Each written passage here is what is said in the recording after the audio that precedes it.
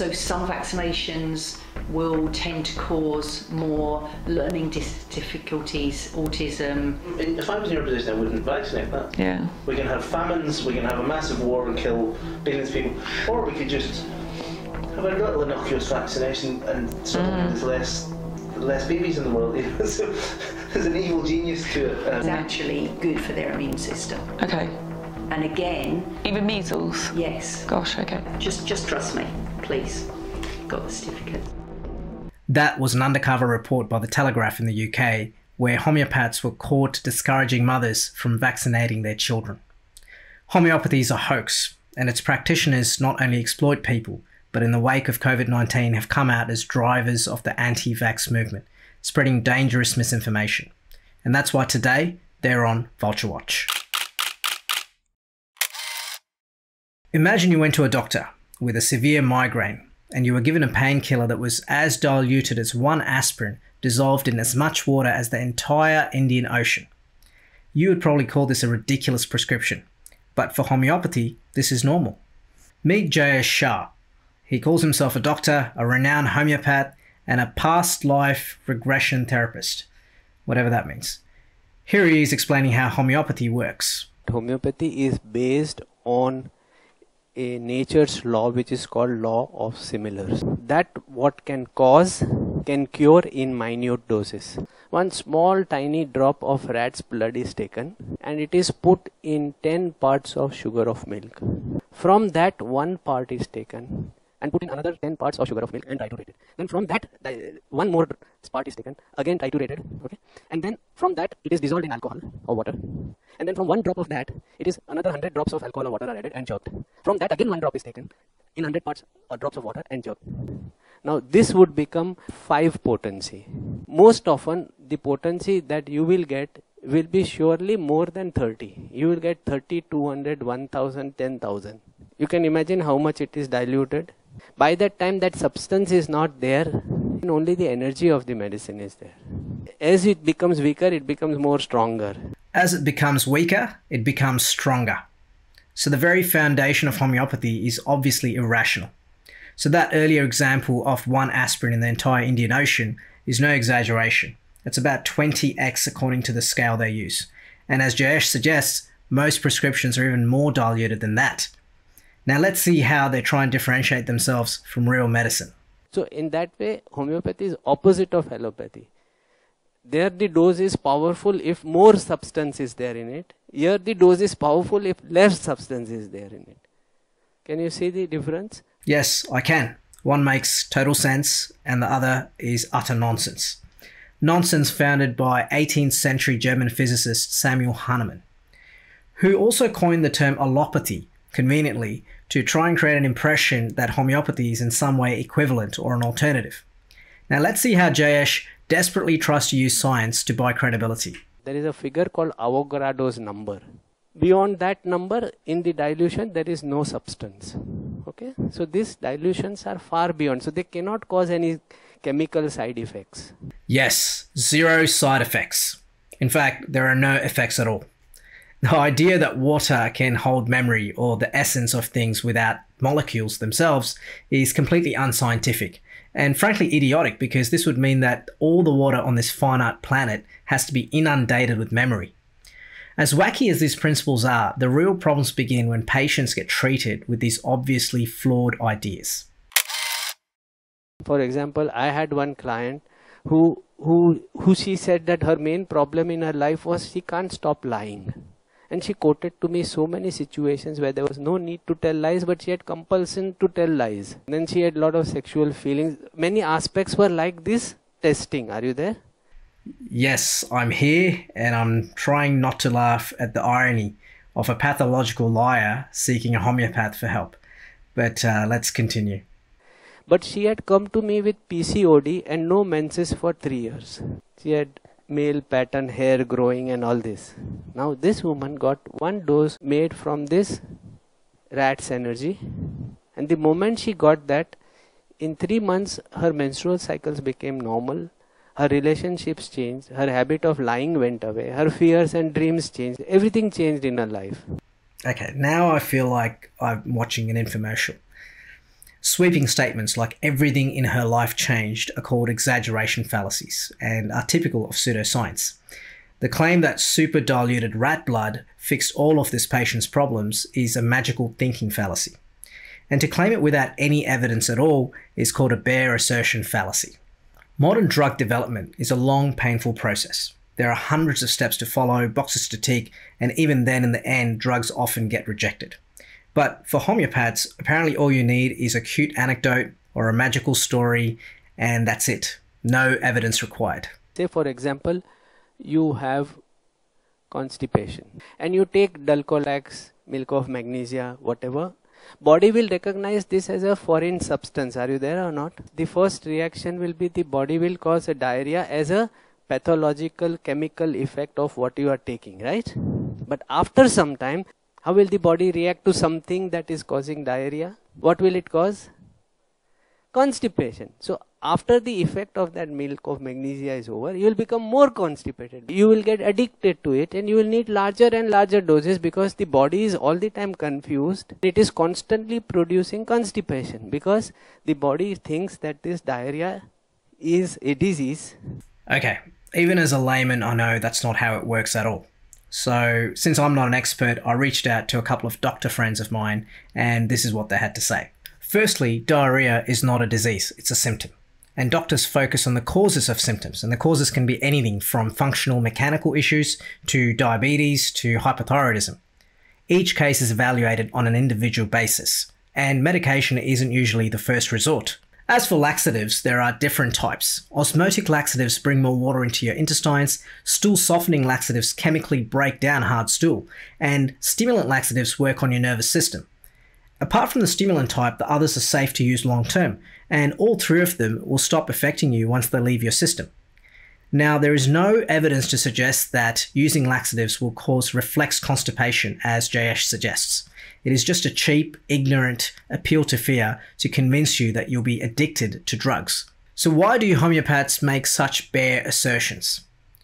Because if they don't create a problem that doesn't exist, they can't sell you a solution that you don't need. Like this.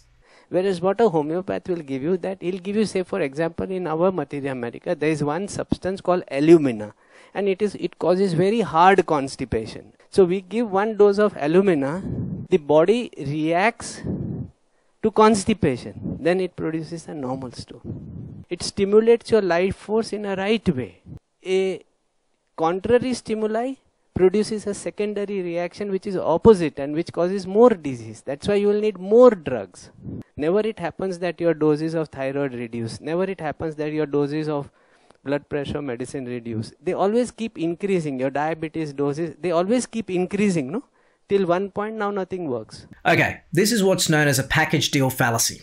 So assuming it's true for constipation, apparently it must be the same with blood pressure, diabetes, and thyroid dysfunction. This idea that dosage of drugs is always escalated is not true. In fact, many patients reduce their dosage based on positive lifestyle changes. It is just another pathetic appeal to fear. By the way, treating constipation with a substance that causes constipation is completely nonsensical. And homeopaths will ask, well, isn't that how vaccination works? No. Vaccinations involve memory B cells, which enable a sensitized immune response when a pathogen is encountered for a second time. There is significant evidence for this.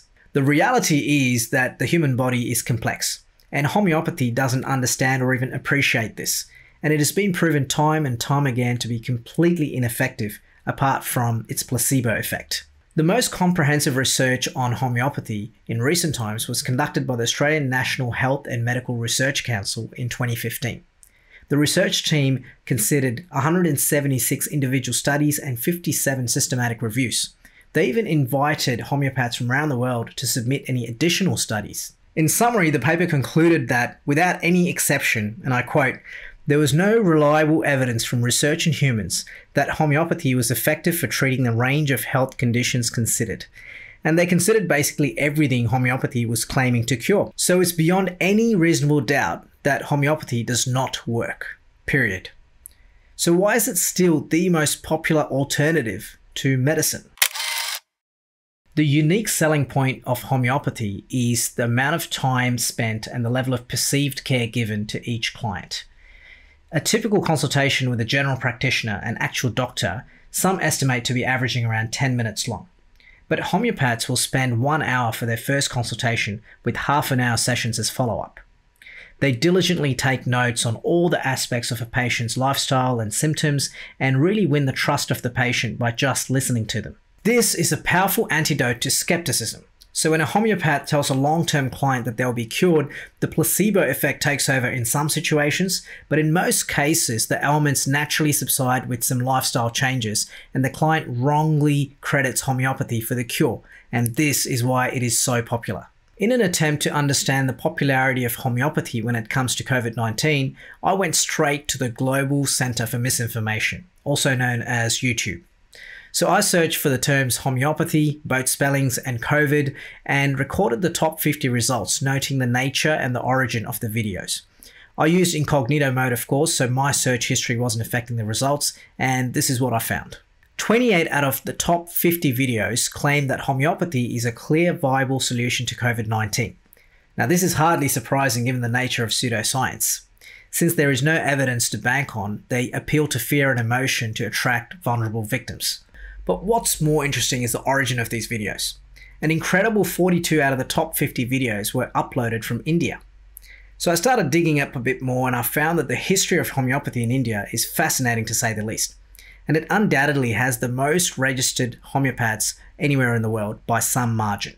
Now, India is a secular country that has written in its constitution that a fundamental duty of all Indians is to develop scientific temper.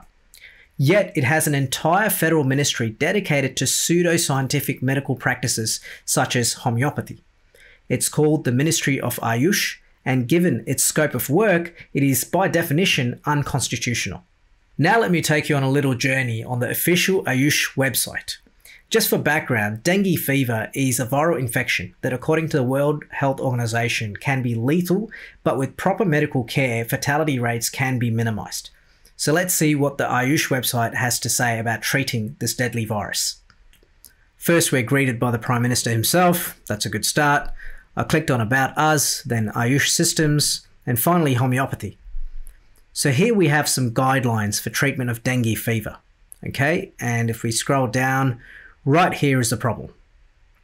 A bunch of homeopathic drugs this document recommends, claiming both prevention and cure of the virus without any clinical trials whatsoever. So what we have here is a government ministry directly spreading misinformation to the public by prescribing homeopathy on its official website and encouraging sufferers to effectively risk their lives by neglecting evidence-based medicine. This is what shocked me. Why is it that a country that gave us the number 0 and made so many scientific contributions over the centuries propagating such nonsense? As I learnt more about this, I realised there are many reasons, but this might reveal one of the biggest challenges India faces in this space: leadership. Holistic health care पूरे दुनिया के अंदर एक बहुत बड़ा आकर्षण का केंद्र बना हुआ है। अच्छे से अच्छे डॉक्टर भी होम्योपैथी की ओर जा रहे हैं। होलिस्टिक हेल्थ केयर का मूड बना है। स्ट्रेस युक्त लाइफ में से स्ट्रेस फ्री लाइफ की ओर जाने के लिए एक मूड बना है। और दुनिया को सही चीज कैसे मिले, अगर हमारे पास विरासत है तो उसको कैसे दिया जा सके, उस दिशा में अगर हम प्रयास करते हैं तो हम अपना तो कल्याण कर ही सकते हैं, लेकिन औरों का भी कर सकते हैं। That was Narendra Modi back in 2014 in his very first year in office as Prime Minister, launching a hospital in Mumbai. It is fascinating that despite its German origin, homeopathy has become an integral part of the nationalist movement, opposing everything considered Western. And Modi's affiliation with homeopathy has some history. This video is still available on his official YouTube channel from 2012, where he delivered a half-hour address at the National Homeopathic Conference.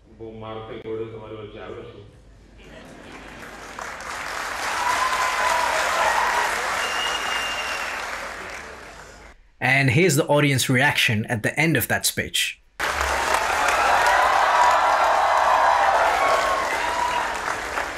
Modi's views on homeopathy should be pretty clear by now. So it comes as no surprise that in 2014, the Modi government elevated AYUSH from a mere research department to an entire ministry alongside the Indian Ministry of Health. And AYUSH is only a part of a toxic pattern of Indian politicians wrongly categorizing modern medicine as a Western notion in a bid to leverage identity politics and nationalism to their political benefit. Whatever the motives are, this level of anti-scientific policy making at the top has two main effects. One is the growth of the anti-science market, and two, the legitimization of misinformation, both of which work hand in hand to create a vicious cycle. The growth in this case is facilitated by legislation and funding. Over the last decade, federal AYUSH budget has been ramping up and currently sits at over $310 million US, within which homeopathy is allocated $38 million for the latest fiscal year. This is a gross misuse of the taxpayers' money. And to add to the problem, as government spend increases, so does private investment. Just as a small example, this company called Welcome Cure, an online homeopathic consultation firm, raised $6 million following the announcement of AYUSH as a ministry. And infrastructure is not left behind either. This article from the Financial Express rightly suggests that the Indian government's initiative to establish more AYUSH colleges will create a much bigger market. It also wrongly suggests to include an AYUSH module in the medical degree curriculum. It justifies this stance on the back of Modi's statement that Ayurvedic remedies like drinking herbal tea can help boost immunity against COVID-19. अपनी immunity बढ़ाने के लिए आयुष मंत्रालय द्वारा जो निर्देश दिए गए हैं उसका अगर हम पालन करें, गर्म पानी है, काढ़ा है, इनका निरंतर सेवन करें.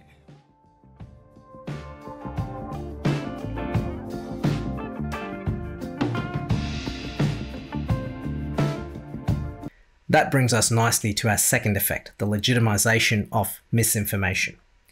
It is a dark day for democracy when a random guy in a black t-shirt has to call out the leader of the largest democracy in the world on such a basic principle of biology. There is absolutely no evidence to suggest that changes in diet or lifestyle can have any immediate impact on your immunity, particularly against viruses such as COVID-19.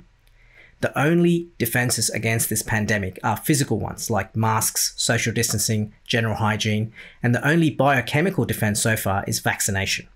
That's it. No amount of herbal tea will help you. Of course, once the Prime Minister released that video, every quack who had been quietly hiding in their burrows suddenly came out in full force. And wow, have we seen some A-grade drivel from the homeopathic community. Before the COVID vaccine came, there was a huge push for the homeopathic medication as the solution. But once the vaccine did come, the narrative shifted to how dangerous the vaccine is.